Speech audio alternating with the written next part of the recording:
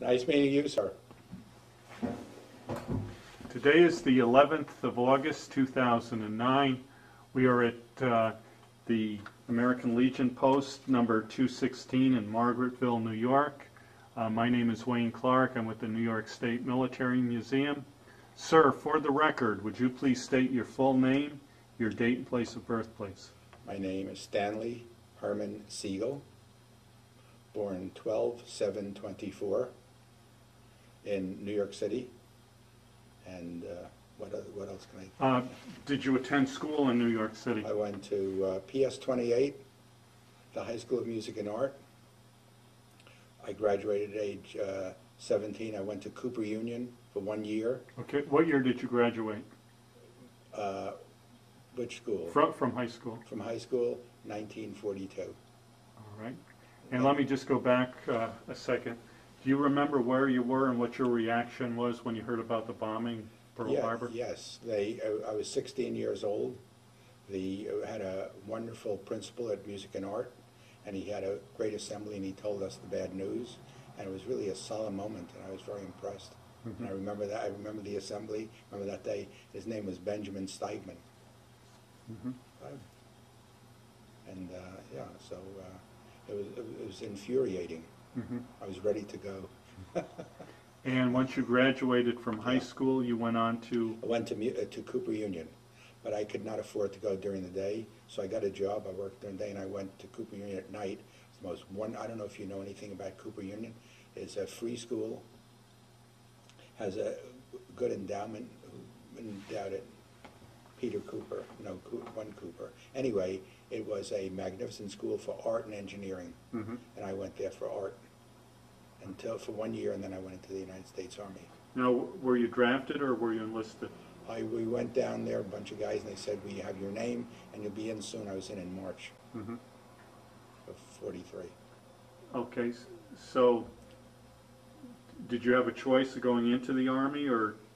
It was my wish to go into the Army. Okay, and why did you pick the Army?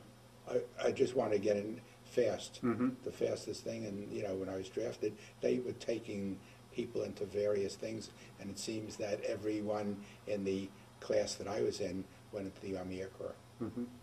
Had you ever flown before? No. Mm-hmm. First plane I ever flew in was a B-29. Okay.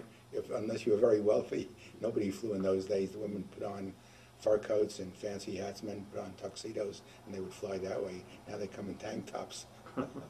Times have changed. All right. And where did you go for your basic training? I was in the Army Air Corps. I have to tell you that in 1938, the United States had the 19th largest army in the world after Portugal.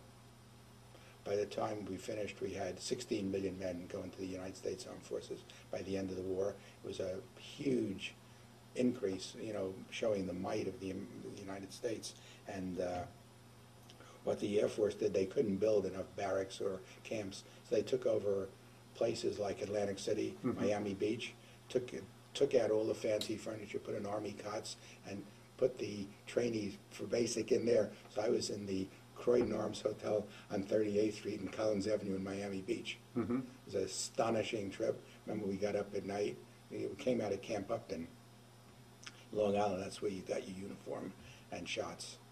And we were on the train. Someone opened the window there and said, "Palm trees." So we didn't know where we were going, but we knew we were south.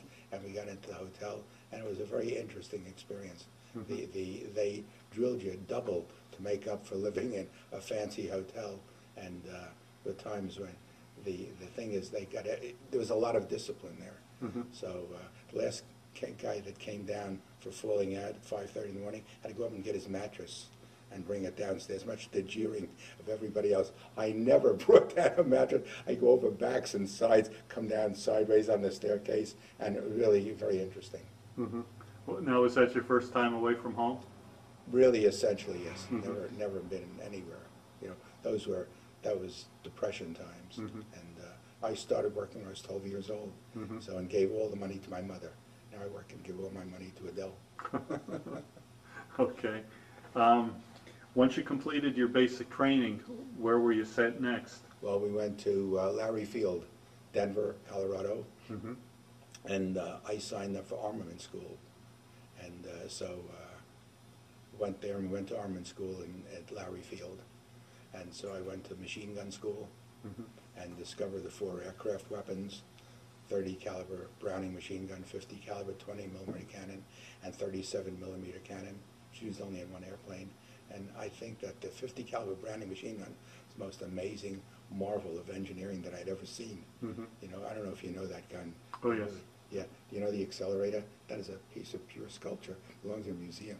So anyway, and then some people were sent out and went to various units to be armorers, you know, to maintain, you know, the aircraft weapons. Then they sent me to power turret school. Studied the power turrets then in use in B-17s, B-24s. Then studied bomb shackles. And then something new came up, and I went to Central Fire Control School, which was the system for B-29s. You know, the B-29... Where was that school? Right in Lowry Field. Okay. And the B-29 was an amazing airplane because it flew pressurized.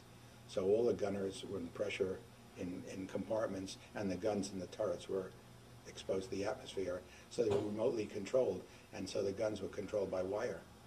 So the gunner had, in his position, had the gun sight, and he controlled in one position. Top turret gunner had a control of 2 turrets, but the main turret was 40 feet away. And so he controlled that. Amazing engineering. The United States is an amazing country. You know, we came from nothing. You know, and then so after that they took a bunch of us out, and I went to. They sent me to the General Electric factory in Schenectady. I was there for either 2 months or 3 months, and the mediator between the gunner and the gun turrets was a little computer, about a cubic foot and a half of box, and all the mathematics done in gears and variable resistors. So what happened is, if the gunner set the range, they would start parallel, but the computer would put the gun this way. As it came closer, the gun would come further to the line of sight, further away went up. It would also raise an elevation, so it went further away, gun would go up, all done by the computer. And so it computed lead, because they had 2 gyroscopes in the sight, so it would compute lead, and so if it was going this way, the gun would fire here, like that, and hit it. And so it was very interesting. Then Well, whereabouts in Schenectady did you stay? Were you in any sort of barracks? We were in extended leave. They occasionally sent us some pay. So I remember I hucked my watch 3 times to have enough money to eat. Eventually the pay caught up with us, but the pay records were gone somewhere, and we lived in apartments. Oh, okay. I lived with 3 of the men, but the 13 men I went overseas with. Okay. So we came back, and then That was, you went back to Lowry Field? went back to, no, never went back to Lowry Field, but the B-29s, this group was stationed in Smoky Hill Army Airfield in Salina, Kansas. Okay. So we went there, and we started, each specialty worked at Salina, checking out its specialty. You know, the Air Force were extremely intelligent. What they did is break an airplane down to various components: airframe, engine, armament, you know, hydraulics, you know, all of the thing. And so we were trained to do one specific thing instead of learning everything. So we worked on the airplanes, and we checked out the computers in the B-29s. And when they flew overseas, then we went back and we followed them later. So the outfit shipped out, the airplanes went, the B-29s went overseas. We went to Miami Beach, Miami, and flew out of Miami to an unknown destination. They didn't tell us anything then. And so we flew out of Miami. So we first stop was Margaretville in Puerto Rico. Now, were you with a crew at that point? No, it was with 13 specialists in that I was with in the General Electric factory in Schenectady. Okay. So went to Brinkmanfield, flew for 7 days. So if you think you have long flight plans now, we went to Georgetown and British Guiana, Belém, Natal, landed at Ascension Island. Do you know where that's between? It's an island between South America and Africa, but right in the center is just a volcanic peak. Mm-hmm. When you landed there and took off, there was about this much space. They cut the whole peak off this volcanic island, land one way. And then we went to Accra, those days called Gold Coast, Mm-hmm. then Mataguri, and then Khartoum, Masira Islands, Aden, then Karachi, where's the Taj Mahal? Agra, and then Kharagpur, where our group, the B-29s, were based. Mm-hmm. So we caught up with them and we started working there as ground crew. So you were part of the CBI? Yeah, I was in the CBI for 13 months. Okay. Lived all there in a tent. And you want to know something? I have to tell you, some people didn't like it. And first of all, I always liked camping, you know. And it was just an amazing thing that, you know, for a poor kid from the Bronx, you know, going overseas and being in exotic India, I never closed my eyes when I was there. And I really have to say, it was sometimes very hard, sometimes very hot, stifling, and but I really was happy I was there. Mm-hmm.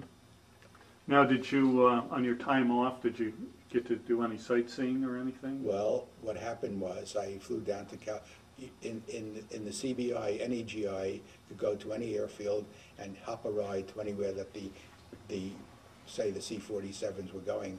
So I flew down to Calcutta, and you know, I'd gone to music and art, so I was kind of an artist, semi-artist, a good artist. And so I bought Indian paper, but I bought Winsor & Newton paint and brushes in India. Mm-hmm. I came back and I made, when I had time off, when the airplanes were out, or you know, I'd go out of our perimeter. We had a zigzag barbed wire perimeter around our tent area. I'd paint and draw, and I have hundreds of drawings of India. Oh, do you? And they're all in my house. My children have them, and we have stacks of them. And then, you know, some people didn't realize where they were and how exotic this place was. Now, far from home, they'd lie in a sack and, you know, and complain all day, like, you know, Mama, take me home. But I took and then after coming to the end, when we were leaving, said, Siegel, where do you go? And I took them with me, and they had missed like a year of really seeing things, seeing the wild monkeys, which were astonishing to me, or the wild animals there, or the trees, or the bamboo, or the snakes. There was a place where I used to go out into a place where I liked to draw, and so it was a stream, so you had jumped about 4 feet off the bank, then on a big stone, and then jumped across the water, and I went there once, and there was a big snake skin stretched out of there, so I never went that way again. And so, you know, slept under mosquito netting every night, very scrupulous about that. Drank nothing but Army water. Sometimes you'd be out somewhere, you know, servicing an airplane or picking a computer out of a crashed B-29, and you'd pass a well, looked so cool, so clean, so green, dripping water. I'd rather die than drink that water. So I carried 2 canteens at all times, mostly of hot water because it was very hot there. And I drank only, and it was so full of chlorine, they put halazone into it, hung it in Lister bags, and I drank only Army water for 13 months. As a matter of fact, for the next 2 years, I drank only Army water when I was on Okinawa. Now, was there a problem with malaria or any kind of? Yes, the severe problem, very careful, and some guys got it, and they gave them Atabrine, and they this color yellow. Yeah. But I did not get that. But I did have an ear infection one time, and it was treated brutally but very well because they did cure it. But I really did not get very sick. Just, you know. Oh yeah, I have to tell you, as my mentor here reminds me, that going overseas, then we got a lot of shots for. They didn't have a shot for malaria, but for tetanus, typhoid, triple typhoid, all kinds of things. And also I got shots for dengue fever. Dengue fever, known to the soldiers, a black water fever, because you'd pee black, or breakbone fever, because it was so painful. And so I got 3 painful shots that went right down before we went overseas. And I just read one of my son-in-law's medical journals said there was no known shot for dengue fever. Now this is 60 years later. Did anyone come down with it in your group? No, not that I know of, but we had amoebic dysentery. You know, some people who broke the the discipline of not drinking anything or eating anything Yeah. outside of the Army, and they had to ship them home. Mm-hmm. Because they wasted down to nothing. We could not cure them there, if they could ever be cured, so they shipped those guys home. Mm-hmm. But so I think that the Army discipline really respected it and kept me healthy. Mm-hmm. What about food? Did you have a mess hall, or did you? We had a mess hall. Mess sergeant was Artie Klein, who was really a very decent guy, and so we got a lot of Spam, which I liked at first, which I began to hate, and then we got mostly sea ration, meat and vegetable stew. Mm-hmm. But there was a squadron fund that some guys organized, and they would collect a couple of rupees from each one, and about once a month or every 3 weeks, they would go out and dicker with the Indians and bring chicken. Mm-hmm. And Artie Klein was a superb chef. Those chickens were so delicious. But the KPs, or the guys working there, sometimes eat more than their share. And the last guys that came did not get the chicken, which was like gold. Mm-hmm. It was the only joy that you had there. And the guy said, "You don't have any chicken for me?" I said, So I decided then and there, the rest of my life, I would never be late on the chow line. We'd get there in time to get the chicken. But the chicken was but the little chickens, the drumstick was about that big. Mm-hmm. And it was worth waiting for. So anyway, but the food was wholesome, adequate, and just so boring that you couldn't, it was depressing. Mm-hmm. But they did the best they could. Or I see they had big cans, he'd slam it on the can opener, dump it into a pot, and heat it there. I think they had kerosene heating there, and that was it. It was that or nothing. They also had bread. They had started baking bread there, and the bread all came with bugs baked into it. So at first time, I'm not eating that. It's disgusting. I said, well, I'll eat the bread, but I'll just pick out the, next time just ate the whole thing with the bugs still in it. So I've heard that story before. I assure you, sir, it's true. I don't know. And they also had a can of butter on the table in the mess hall. It was a tent, really, and a can of jam. And the butter was tropical butter, which means it would not melt in the tropics, means it wouldn't melt in your mouth either. So if you smeared that butter on your bread, it was like Vaseline in your mouth for the rest of the day. So I never ate that. And then we also had a bearer. So the United States Army said we lived in 4-man squad tents. Said you can hire one bearer, and we will bring him and take him back. He worked 6.5 days a week. Said, but you have to pay him what we say. Pay him 1 rupee per week per man, which is 33 cents. So you got 4 rupees a week, which was $1.29 per week. And he was making more money than his father did, who worked on the Bengal-Nagpur Railroad. They didn't want us to pay more because they didn't want had inflation to come there. But when we were out, he would air out your bedding. He would sweep the tent floor, which was dirt. He would just, make your bed and things, watch the guns and everything. He was a really very good kid. Mm-hmm. And if you think America's an imperialist country, when we left, he cried. He said, "Sobs, what will I do now?" And I was with 3 of the 13 men. We were all good friends. And each one of us put our hands in our pockets, took out every rupee that we had and gave it to him. He probably got about a year's pay in that instant, but he didn't want us to leave. Mm-hmm. So, and then we left. We took nothing with us. And so I think we did what we had to do. Now, what were your working conditions like? Did you have a hangar or a building? Or? There was a building there, and some stuff was done, but the computers had to be indoors. But of course, working on aircraft engines and airframe was outside. Now, your like avionics shop where you worked on the computers, did that have to be like air conditioned or anything, or? Yeah, there was air conditioning. They opened the doors. You gotta be kidding. That was about 110. I remember sometimes you have a contest. You have a little can, and you have his elbow there and see if he could fill it up with sweat. It was so hot, and I didn't emphasize that part of it. I kind of always camped in my life, and I loved that. But some people really suffered, and hot, and the insects were unbelievable. So I remember once we had a very clever tent. We you had Coleman lanterns, and so we'd put a light out very early and wait, and when the last light was off, they had all the insects, so we were relatively free of insects.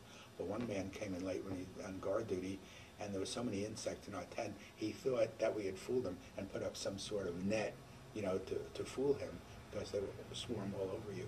And but I didn't. Yeah, you know, shake your shoes out in the morning so you didn't get a scorpion in it. What about snakes? Did they wander into the company area? Yeah, they had snakes there. One man, I don't know who it was pretty intelligent. He caught a crate, K-R-A-I-T, you know, that very poisonous small snake, and he hung it up on a tree with a thumbtack, and he said, if this guy bites you, you may as well hang up your jockstrap. So, but there were snakes around, but I like snakes. And so it was very interesting. It was very uncomfortable. And then we went through the monsoon season, which was every afternoon at 2 o'clock, the storm, and a furious rain. I think we have rain here. And it would just rain for hours. But we ditched our tent very well, you know, and we were pretty, you know, some guys who were careless, left stuff lying in the ditch, would get flooded a little bit, but, you know, you dry out. And I can't say that I suffered, but some people did, but I don't think I did. Now, did you do much flying at all? No, the only time we flew was when we were working on an airplane. The guy said, I have to take this up, so you want to come with us? So I flew with him, but that was not my job to fly. We were on ground crew. Did you ever have any contact with the enemy at all? Well, on Christmas 1944, we were bombed. And we had, so it was really, I have to say, I must be stupid. I thought it was very exciting. But I know it was Christmas because there was some entertainer there, and I did not go that time. I was just writing in my tent, and I heard our air warning was the air raid warning, were fire engines running up and down the runway with their sirens blasting. So we knew something was coming, and then all those guys came pounding up from where they were having this concert, and we filed in, got, you know, our guns and ammunition, and went down. We had zigzag trenches down this, went outside from and waited there. It was a long wait, and all of a sudden we had 40 millimeter anti-aircraft guns manned by British troops. And then they started firing. You see, they were firing, boom, boom, boom, boom, boom, boom, boom. And we saw those planes, dark plane, about 2 or 3 o'clock, came over. They had a couple of B-29s and flew over, and we understood later they were shot down by American night fighters after that. But that was the only contact. Did the unit suffer many casualties at all? No, there was some Purple Hearts given out, but nobody that I knew. And they did hit some B-29s were parked on the runway. Okay. And now, when did you leave? We left in. Had the war ended at that point? Then. Oh, also. We shipped out. Okay. We left. I'm sorry. Go ahead. Just for the record, would you state the unit you were with?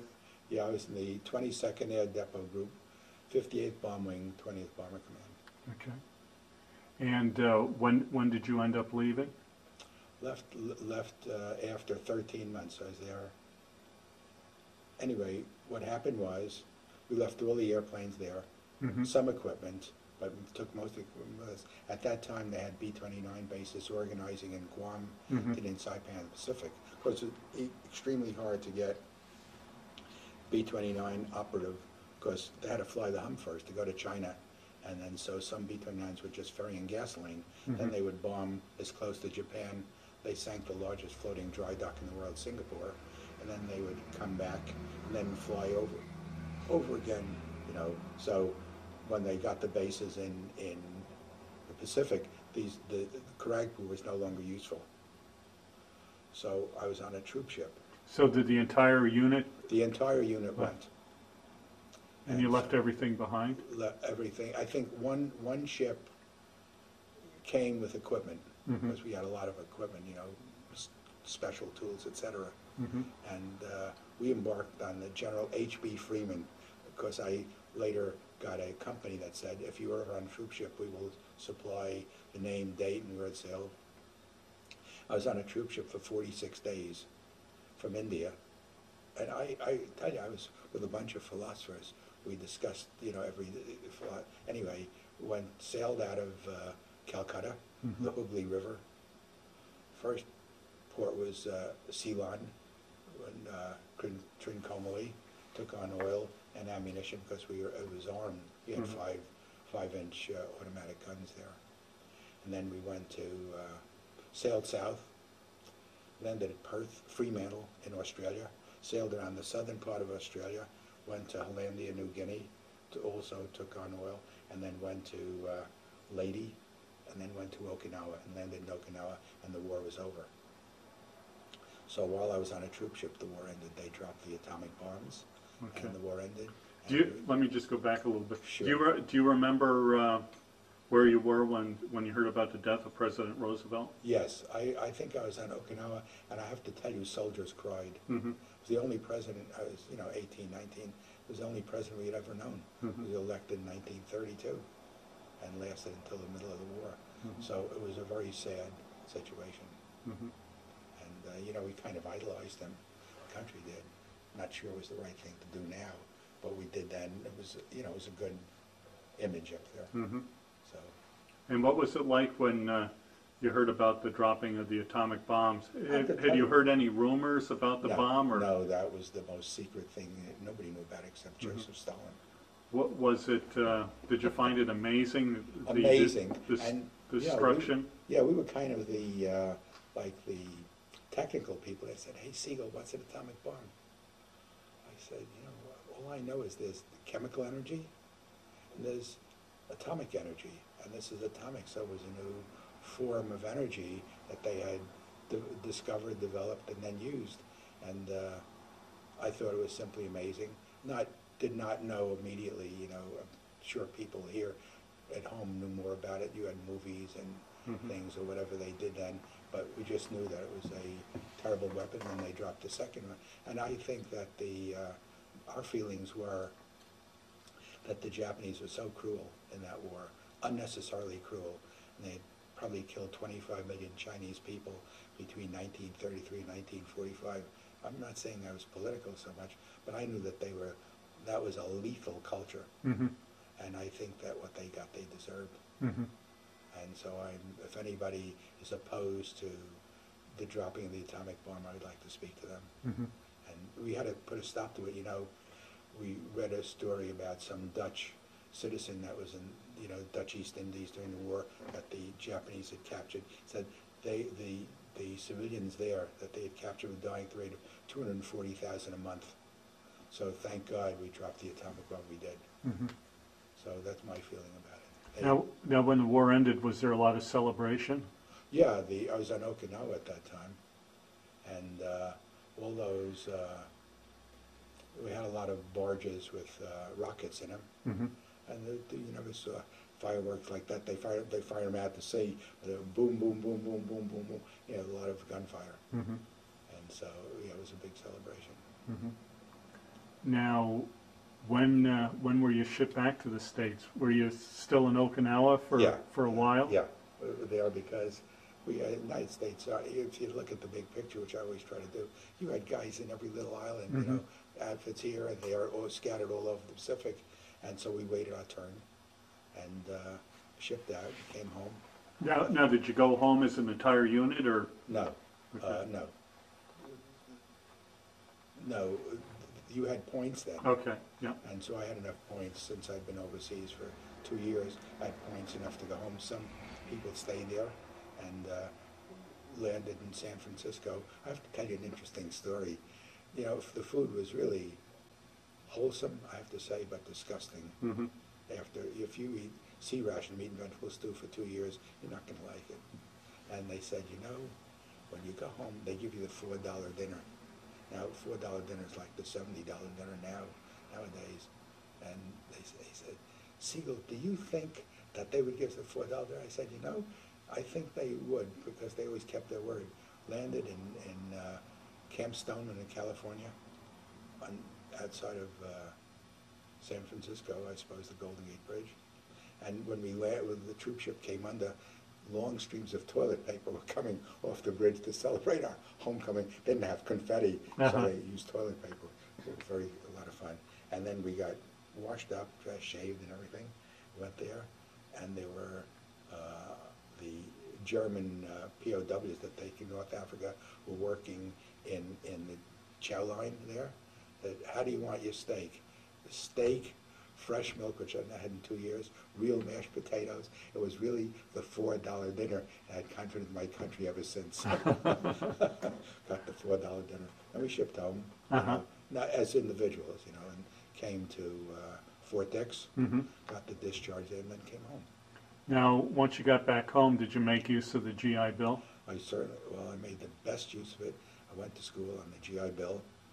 They paid me $65 a month, all supplies and all tuitions. And so I was 21 years old at that time, been around the world.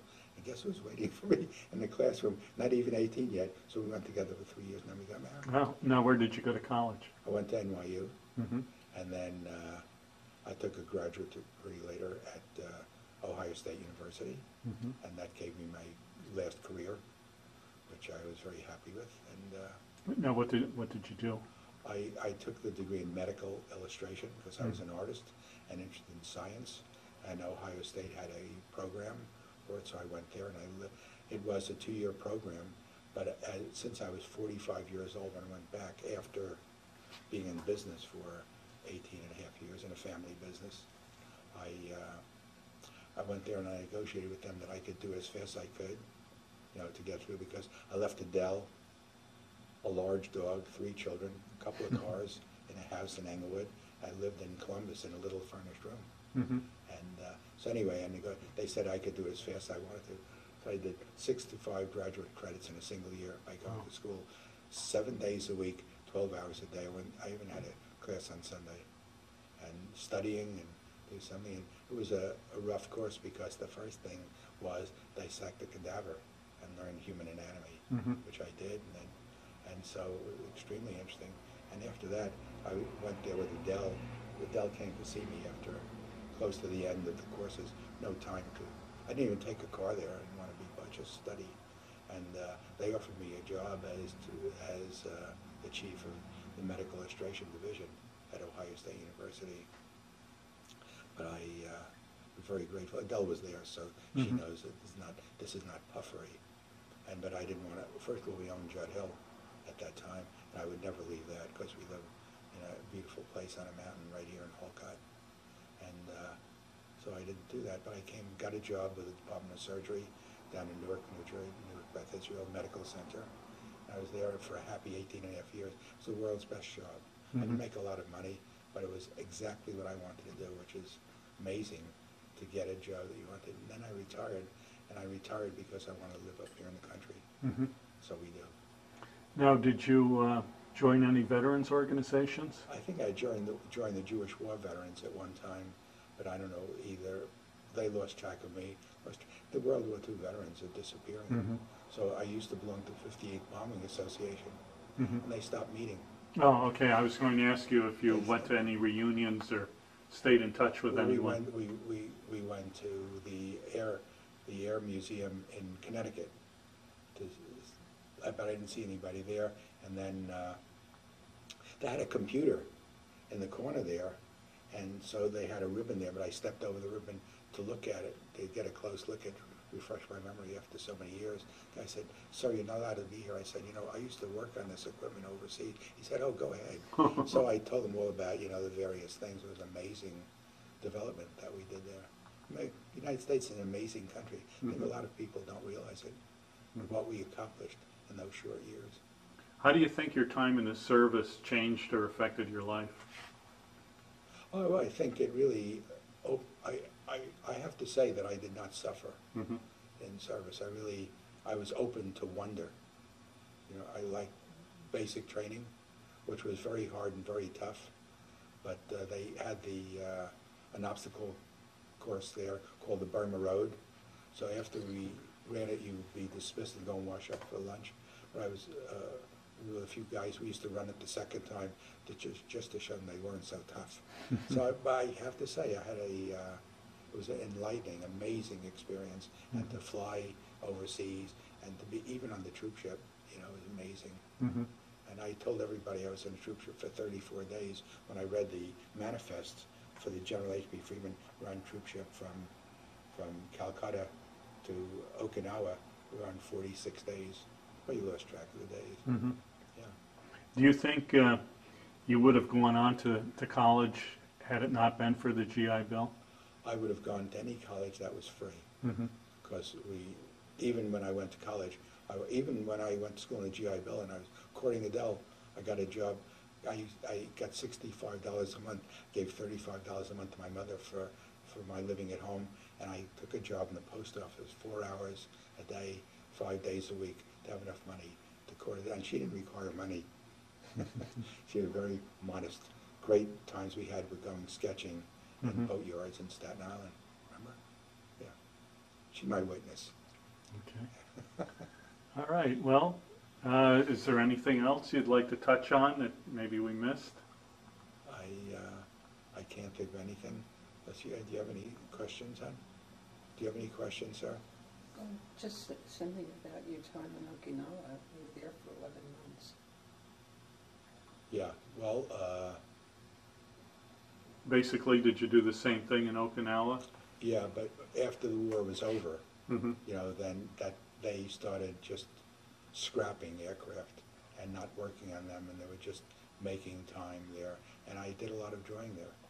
I had my paper, I paint, and I was really busy. I never just somehow, you know, I just wanted to go and do things, so I did it.